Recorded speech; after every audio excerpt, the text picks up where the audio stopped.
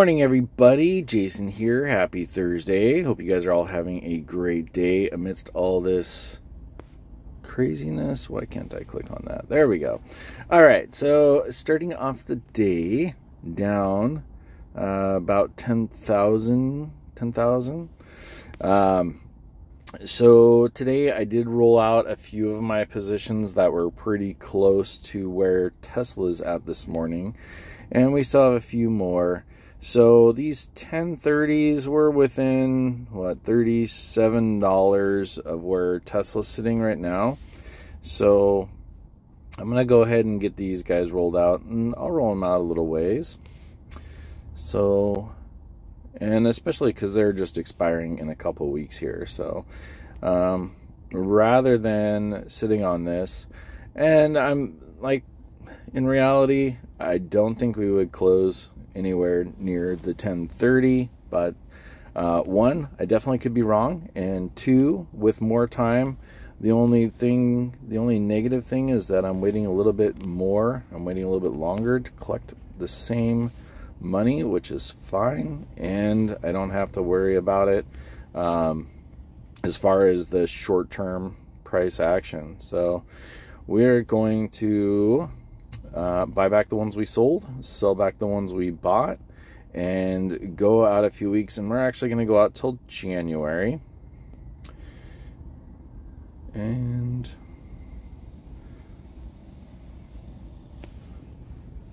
okay, wait for this to scroll up for half an hour or so. There we go. And we'll get those same plays, sell the 1030s.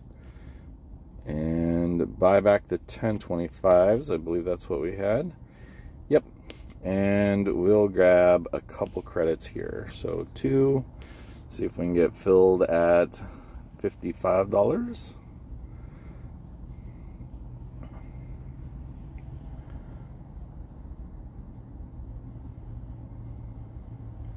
And we'll wait a couple seconds, see if this gets filled. If not, we'll lower it a little bit.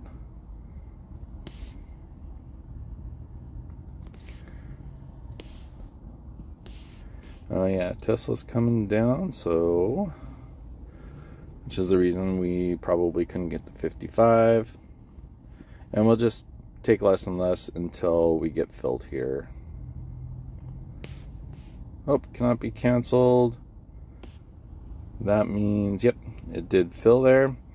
So at this point, I will keep my thousands. Still have these 975 super upside down. Well, not really upside down. We're not in the money yet on those guys. So my thousands I will keep. We have another week on these, but I'm going to go ahead and do the same thing with these.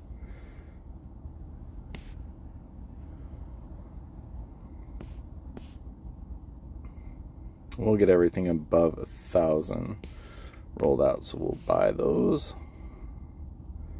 Sell these guys back. Same place, 1020s.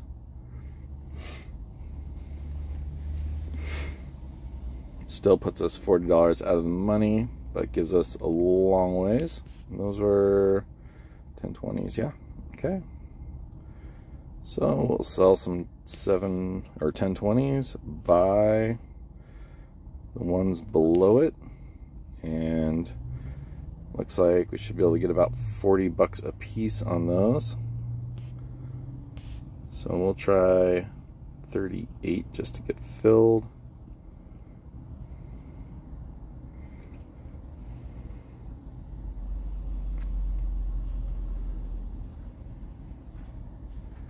We'll wait a few seconds here.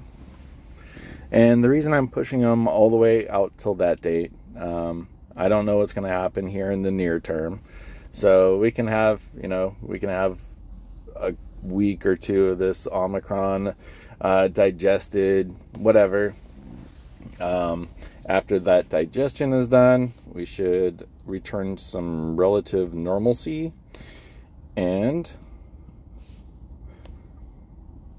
whatever happens in the short term doesn't really matter. We'll come up to production numbers, delivery numbers, earnings past the 12.9, all the relative soon craziness. So I think that is it.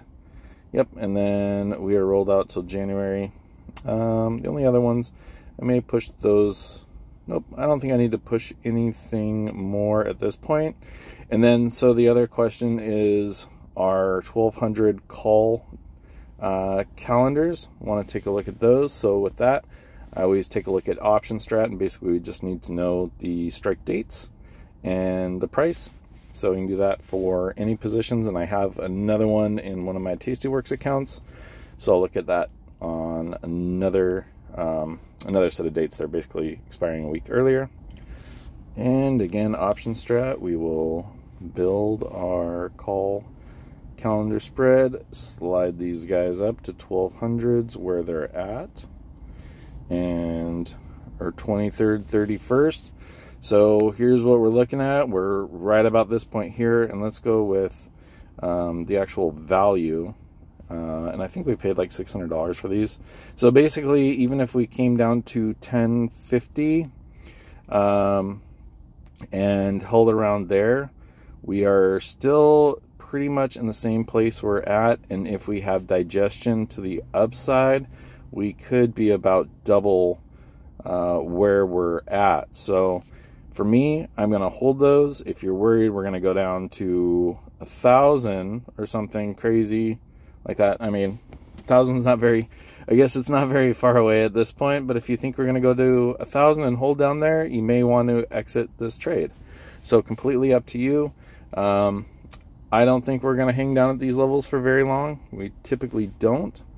So completely up to you. And this is my other short dated one, so same kind of thing here. I think I ended up paying $430 for this, so I'm willing to hold this. We could be all the way down to, again, around $1,000. I'm still pretty close to break even. I'm willing to risk that for potentially twice the upside, like 100% from where we're at right now, for a week or two, see if this digestion happens and people calm down and market kind of normalizes and we end up in the mid 1100s or 1200s, right? So that's kind of still what I'm shooting for. I mean, that is what I'm shooting for. Too many good things coming up, and just the fact it's just another variant, and we've seen what happened in the past. I guess it's on top of Powell and everything else. That stuff kind of coming out. So, but for me, that's what I'm doing. If you don't like the potential of moving down some in the next couple of weeks, and you think we're going to see like 1,000, it might be prudent to exit these. So, but up to you guys. All right, I think that is it for me today. Small accounts still haven't done anything, still just hanging out. We've got time on those guys. As soon as I make a move there, we'll let you know. And if I choose to close out any of my $1,200 call spreads, I'll post that in Discord as well. All right, guys, love you, and let's make a lot of money.